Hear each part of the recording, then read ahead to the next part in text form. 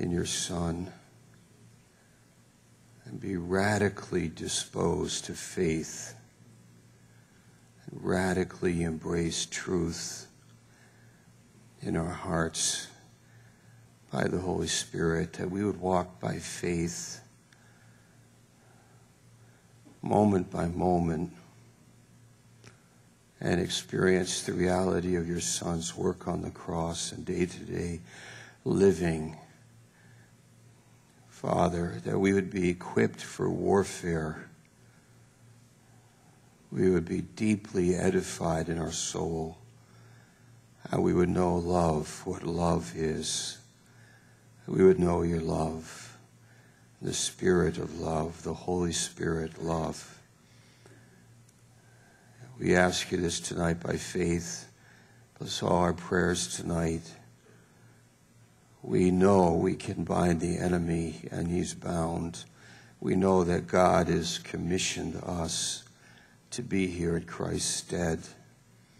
Worldwide, all the believers, whatever denomination or group they're with, every born-again believer, we are commissioned by God. Father, we stand in the barley patch. We stand in our territory in grace, and the enemy will flee in 7 directions. We expect him to flee in 7 directions. And we are well aware, very capable, and we are equipped to think with you. Bless our thinking tonight in these few minutes in Jesus' name. Amen. All right, you may be seated. Greetings at church in Indianapolis, St. Petersburg, Florida, Chicago, Marlboro. We don't always say it. And to the internet audience, Missouri, some folks there. And so tonight we're going to speak about love. And we had planned to continue on vocabulary, spiritual vocabulary, but I'm more inclined this afternoon, studying about love and thinking of love, to share with you on that subject. So I'd like you to turn to 1 Corinthians 13, first of all.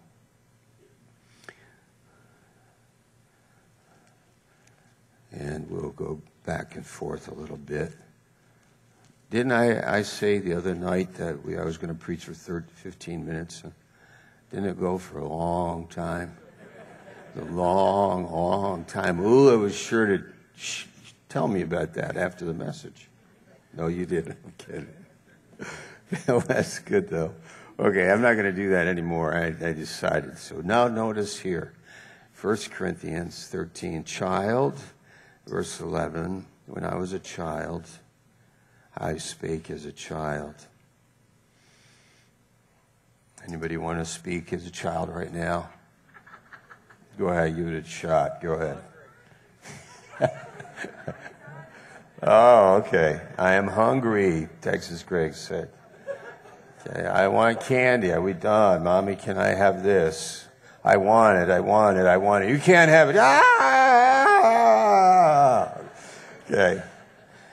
Anybody know about children? Hi, you know about, raise your hand if you know about children, huh? Okay. A little bit. When I was a child, what happens? I spoke as one. I understood as a child. I thought as a child.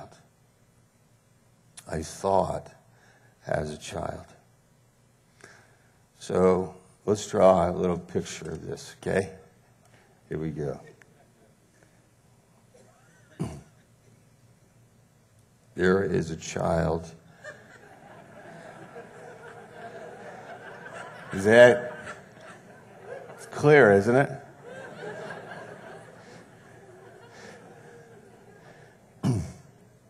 Okay, that is a child in his world. In his world. And his world is a child's world. When we were children in the Lord, or even unsaved people, than we lived in our world. And our world was the world of a child. One of the characteristics of the child's world is how much that world revolves around him. Okay? His world is his world. I thought as one, I understood as one, I spoke as one. But when I became a man, we'll put here, a man,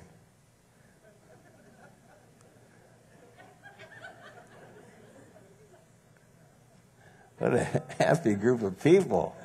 Wow. When I became a man, let's read the verse. When I became a man, verse 11, but when I became a man, I put away childish things. And I realize there are a number of ways we could understand this verse, but I want to use it to make a few points about love. Love is something, the love that we read about in the Scripture has a mind. Love is actually, the love that we learn about is the love of God. God is love. And for us to shift from ourselves to God is what happened to us when we became believers. When we became believers, we were born again. And now we started to think about God. We study Him.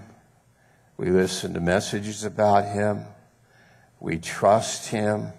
We actually take steps by faith. And the Holy Spirit of God dwells in us.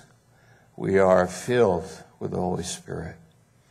And the Holy Spirit is love. Romans 5:5, that love is coming from our hearts. And our heart is the most important part of our being. Proverbs chapter 4, verse 23, guard your heart with all diligence, for out of it comes the issues of life. We didn't have a very good one. Actually, we are told it was extremely wicked and very deceitful. As a child who wants his world to revolve around him, and he needs to grow up and realize that there is more. And if he would become a man, he would realize what a thrill it is to become a human being made in the image of God with the knowledge of God and the love of God. Galatians 5, verse 22, the fruit of the Spirit is love. This love is a mind, and I want to read some things to you about it. But read first with me to 1 John. Turn with me to 1 John chapter 4 and verse 7.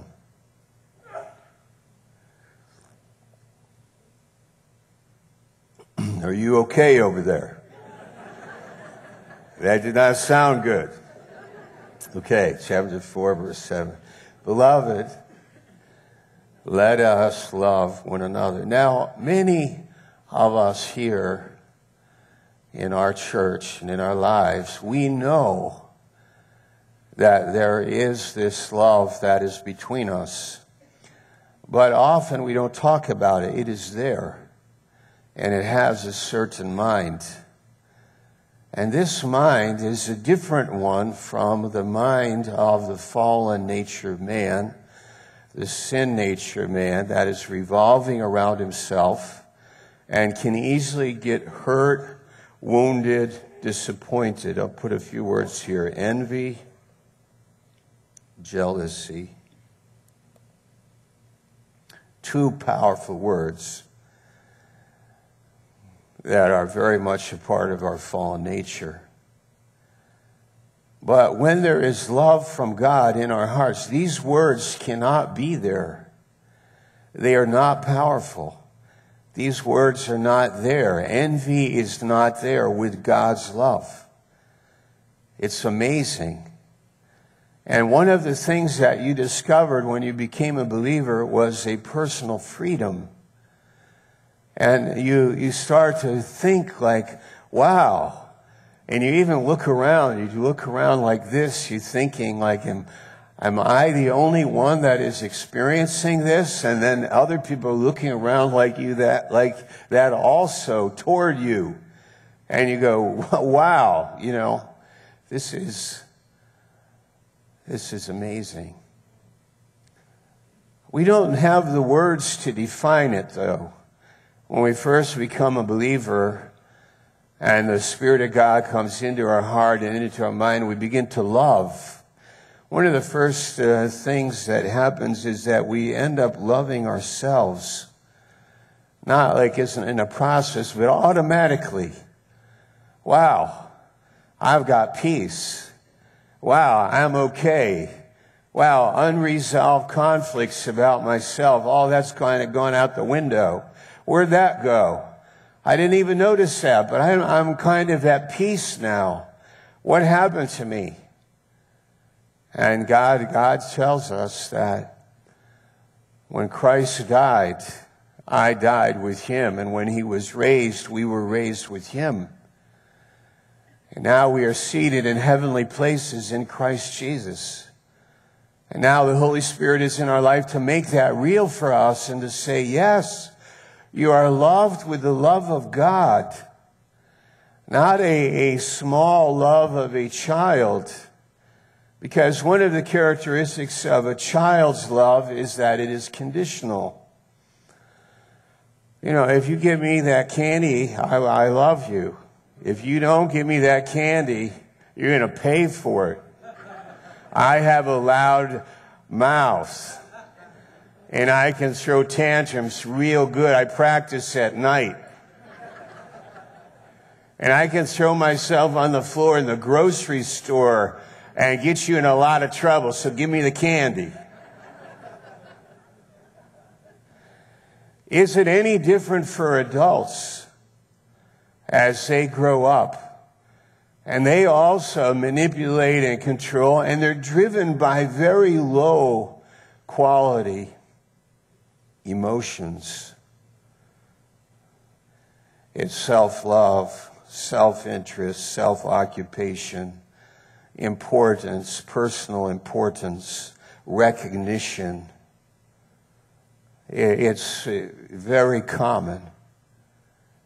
But we are called to something that is amazing in our lives.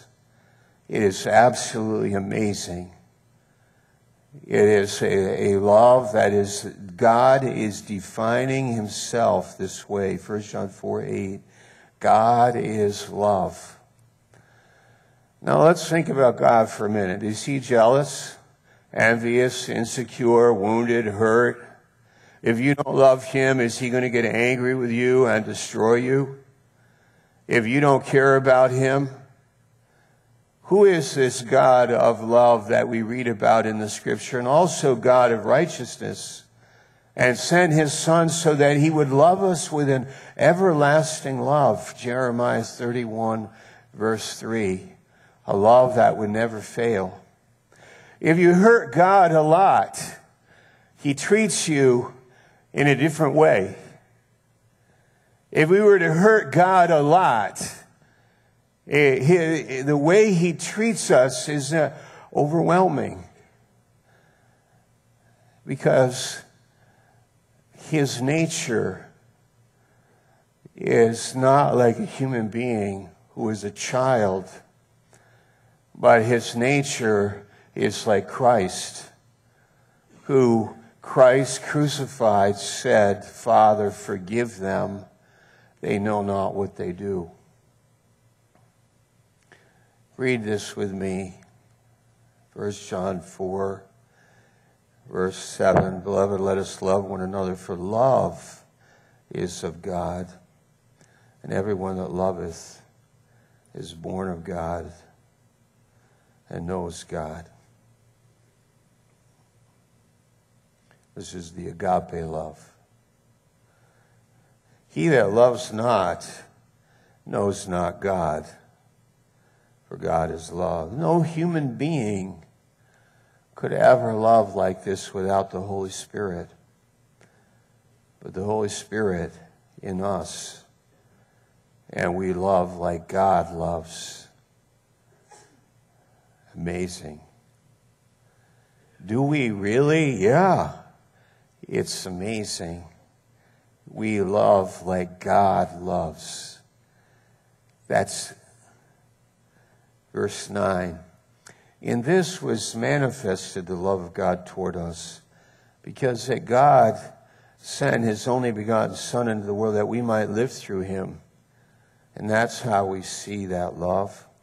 Herein is love, not that we love God, but he loved us. This is spontaneous love. Yeah, have you ever been loved by somebody who was suspicious of you? Or you were suspicious of them? And you sit down at a table and you're eating together and you kind of got one eye on the guy and he's got one eye on you.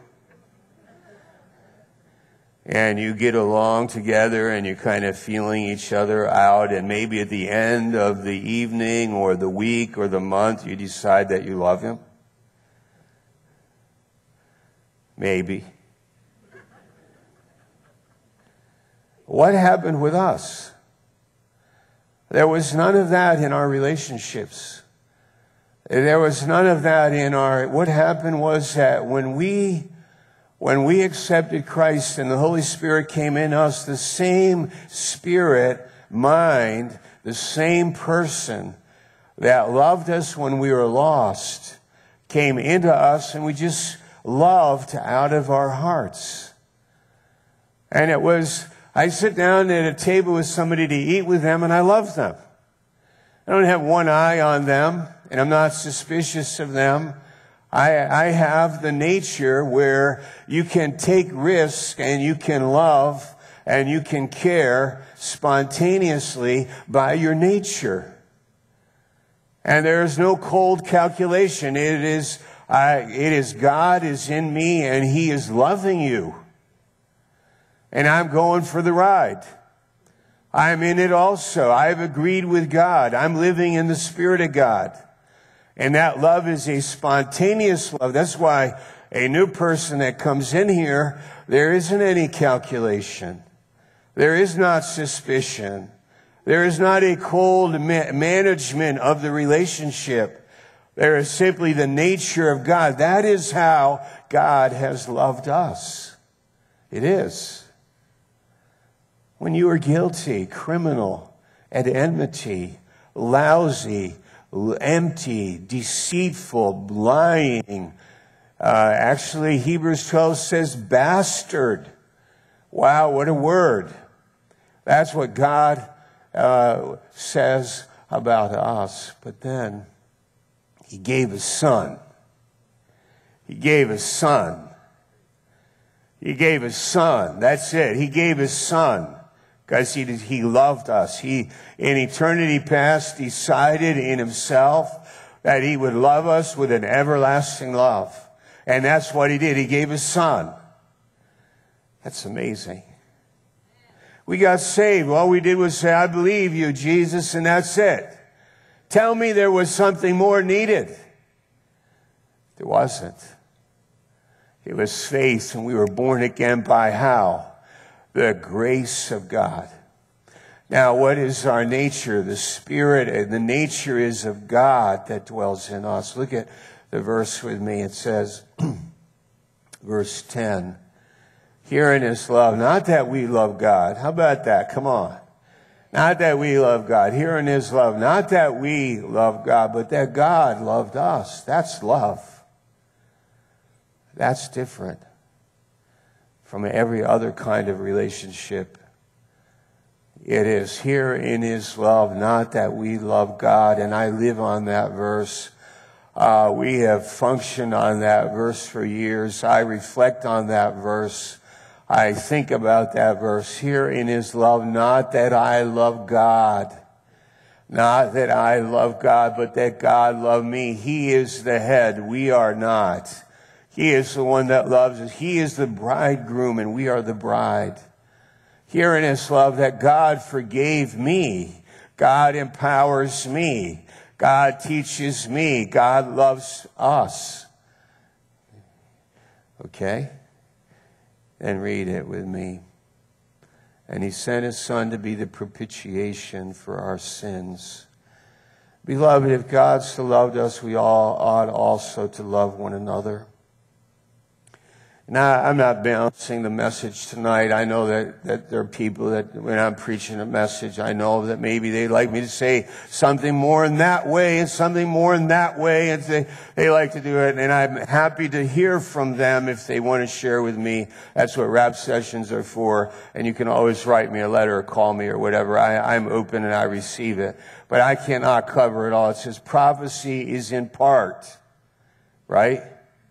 Prophecy is in part, meaning there is no perfect message. They're just bits and pieces of food. Okay? You're awesome.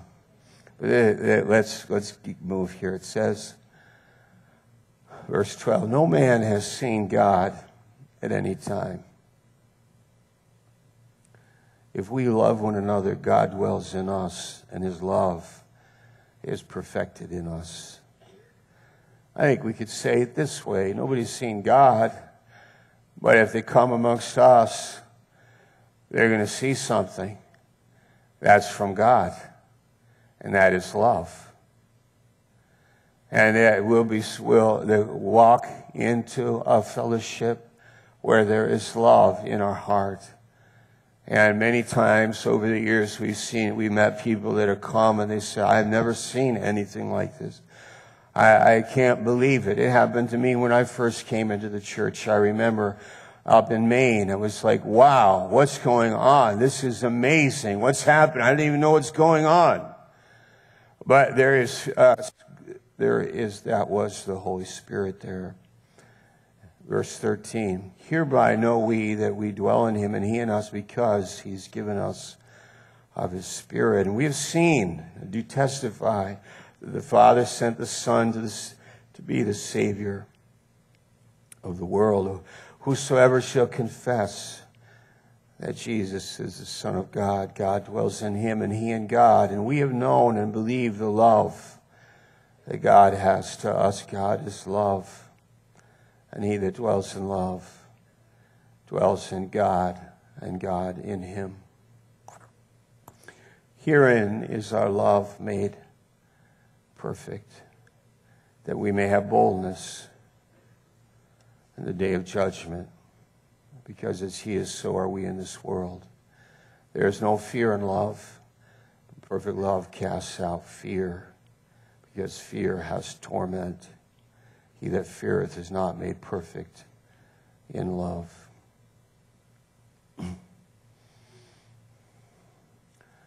There is a whole mind that people have that is not love.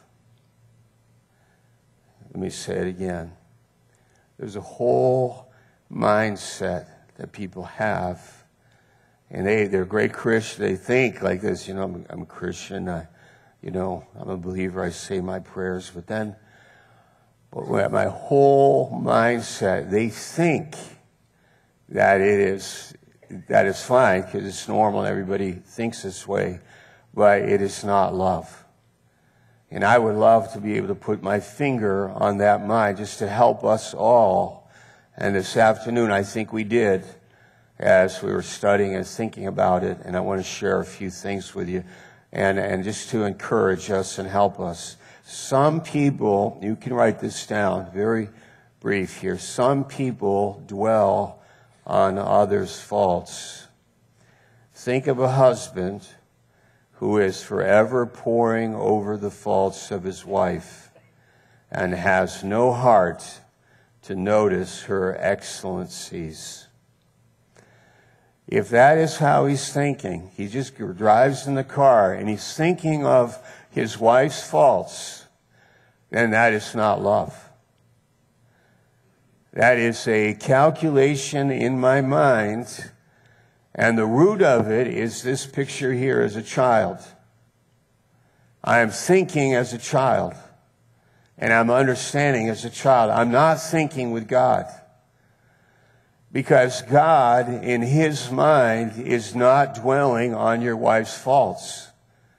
He is thinking of her new identity. He's thinking of her potential. He's thinking of how much he loves her. He's thinking of how he gave her the Holy Spirit. And he's thinking of how you could develop in her a capacity for God if you loved her. But instead, we're developing a capacity in our own selves for a childlike mentality that is potentially, well, at the worst, it's destructive, and at the best, it just doesn't produce anything in your relationship. And you go to Christian, you go to the church, and you read your Bible, and you say your prayers, but you are violating love. And we do it. And I'm saying it with you. I'm saying it to myself. And I love it. And I don't mind preaching to you. I can preach to you all night long. It doesn't matter. I'm not saying it for that reason. I'm telling you that every human being has a tendency with his nature to live and think outside of love. Agape love. Because agape love, it says, it does not think evil. And that is a loaded statement. We burden our heart without love. And number 2, a little statement here.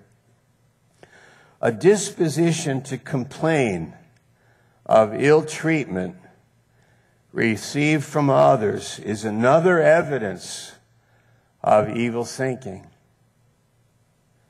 I got hurt by him. He hurt me. Okay, he hurt me. Okay, fine. He hurt me. No. He hurt me. Do you see that? He hurt me. Okay? He hurt me. We say, yeah, okay. What are you going to do about it? Well, I'm going to be thinking about it. All right? He's not getting away with it. I want this thing to be, and I'm going to give it to him. Okay, there is a way to deal with a conflict with somebody, and you can go to them alone and so on. But I'm trying to say something else. If you dwell on those things that have hurt you and troubled you, and you complain about how others have injured you and troubled you, then you are outside of the love that is in God that was given to us in Christ Jesus. Isn't that amazing? It is. Well then how what do I do? I say, just listen to me, and maybe you get the idea. Maybe it'll help you. I hope so. Number 3, some men find nothing else but fault finding as a way of thinking. That's their mindset. They're not appreciative. They're not thankful. They're not praising. They're not worshiping. They're not being Spirit-filled. They're not saying, oh, it's amazing. God in heaven sent his Son so I could be saved. That all my sins would be taken away. That I could be Spirit-filled. I could have vision for my life. I could take the stuff that the natural man lives in. And even in this whole thing called middle age crisis. What's that called? It is called that, middle age crisis. It's like, it's not it gets stuck in the middle. You're getting stuck in the middle of your life. Why are you stuck in the middle of your life? Because of your heart. And if your heart is focused on these things that have hurt you, wounded you, disappointed you, people, situations, then you are not living in this love. For the Bible says this love bears all things, believes all things, hopes all things, and it endures all things. Wow. What? Yeah, it could be 70 years old and like real fresh and crispy. I could be an older person, but there's something that's happening because listen, you will not get away with a mentality that is carnal when it comes to God. You don't get away with it. You might say, yeah, but I'm going to stick in this thing. This is the way I understand. This is what happened to me. And the Lord said, how happy are you? How are you doing? And I said, I'm not very happy. And besides, I think you're disappointing me, God. You're letting me down because I am not a happy person. The Lord will say, well, we should have a counseling session with you and maybe get you straightened out. And if I could point to you all the mentality that you have, the focus that you have, because you are not walking in my love, my agape love. Another one. Evil thinking has no peace. It broods over assumed faults of others. It comes from a jealous heart. There is no peace to him who indulges in evil thinking. Another evidence of evil thinking is a disposition to complain of being neglected. I've had that happen in my life. I felt overlooked. Nobody cares much for me. I'm just a little guy sitting in the back row. Nobody notices me or cares for me. I feel neglected. Nobody cares about my humble opinion and what I have to say. When there's a group of 3 people talking, there's silence, I start to talk, and everybody else starts talking. Because nobody cares about what I have to say. That's how I feel. And that's the way it is. What are you going to do about it? Crawl in a corner and just brood. And brood on the disposition that you have of being neglected or not respected. And I'm not beating up people that are feeling that way or thinking that way tonight. But I want to point something out to you and to me. This is a big subject. When it says that the love of God comes into our hearts, then you go with that change. And you don't go back to that stuff. You get moving with the Lord in your faith. And you go with those circles. You go up to the higher ground. You go from the child mentality up here, and you go up to the higher ground in your mind and in your heart. And you start to think that, oh, wait a minute. What does it matter if somebody hurt me? What does it matter? Jesus Christ, He is my life. Well, wait a minute. What does it matter if I'm neglected and not respected? Maybe that is good for me. That I would learn to build on the right foundation and that I would have love and quietness and stability silently and not derive my self-image from how people think of me. But instead I'll get it from the Holy Spirit of God and the love of God that is shed abroad in my heart. Is that true or not? Hey, when we're pulled apart, stripped down to nothing, what's there? God's love. God's love saying, I love you.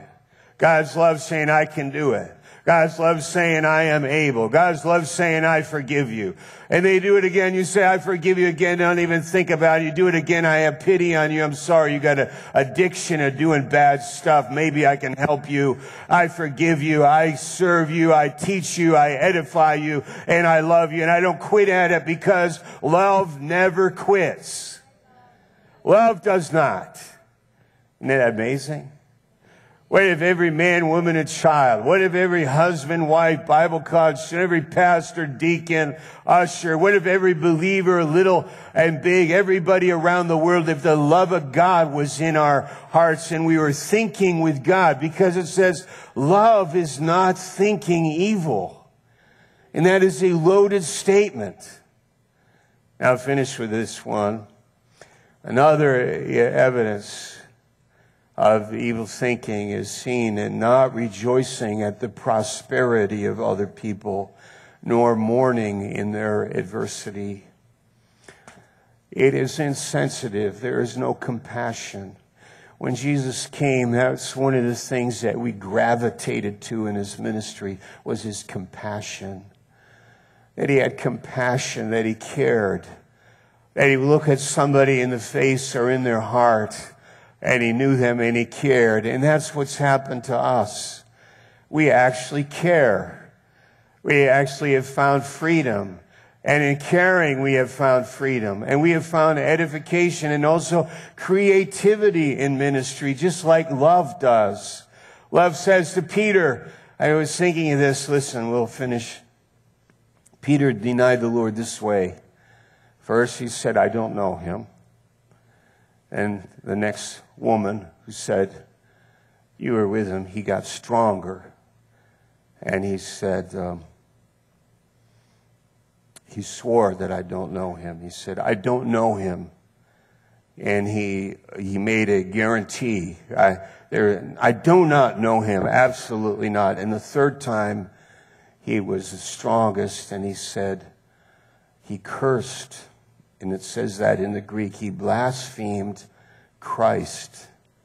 He blasphemed and he cursed him. It went from, I don't know him, to, I don't know him, really, I don't know him, to, very strong. And when Jesus met him at the seaside, he loved him and he called him in.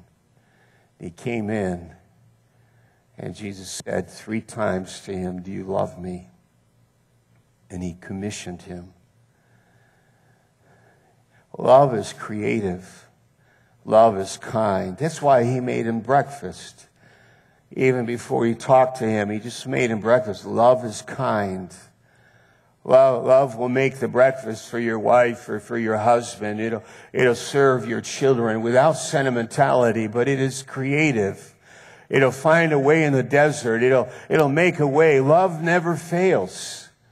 Love builds a capacity for relationships that endure. That's why we don't like religion, because religion, the relationships cannot endure. They fall apart. And people treat each other in a very poor way because there is not love. But when we know Christ personally and the love of God is in our heart, the relationships go on and on and on and on, and they endure tremendous pressure because that is the nature of love. Cultivate it in your own life and say, no, that's not love. I'm not thinking that way. This is love. I'm not suspicious. No, I'm not going to be suspicious. I'm going to believe. And if it's not so, I'm still not going to believe it. I'm still not going to believe it. Okay. David, remember when Jonathan said, David, my father's going to kill you. David goes, oh, no, he's not going to kill me. Jonathan said, he is. And David said, no, he's not. Remember that story? We're not naive, but on the other hand, I will give place to being naive.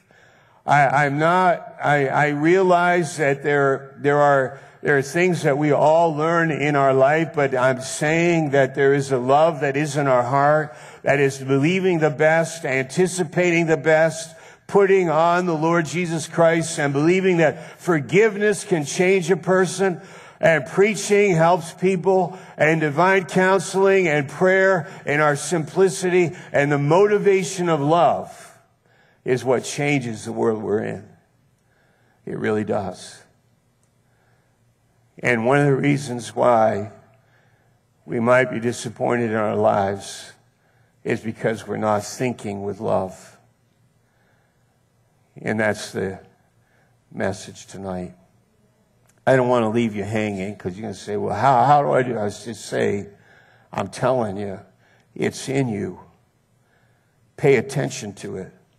Live in it. Stir it up. Think with it. Think with God. Live in the doctrine, live in the body, live in love, live in forgiveness, and think and entertain the nature of God in your heart, because it is there. And we will rejoice and be so thankful all the days of our life. It'll renew us. It'll strengthen us. We'll say, wow, what is going on? My life, I just am so contented. I am so satisfied and contented in my life. Not driven, not worried, not unresolved conflict, not broken relationships, but it just built up in Christ with love, God's love. That's amazing. All right, so amen. Let's have our prayer.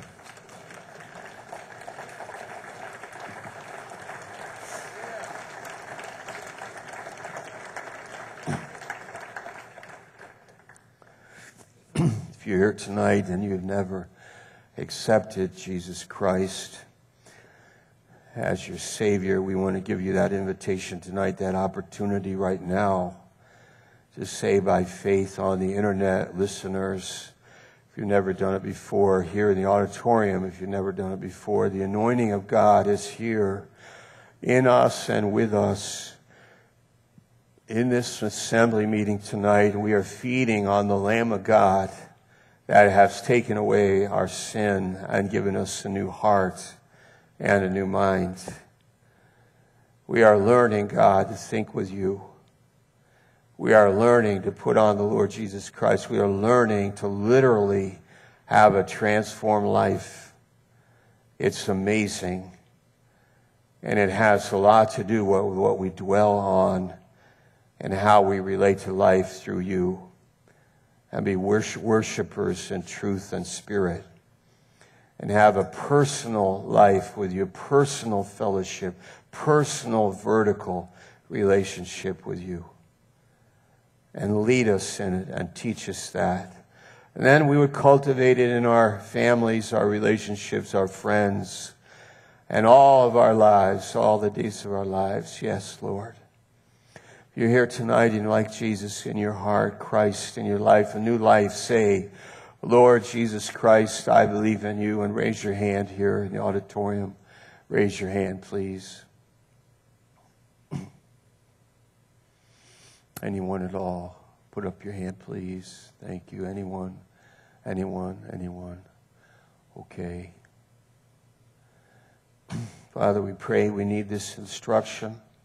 Lead us in it in Christ's name. May this word dwell deeply and richly in us. We ask it in your name. Amen.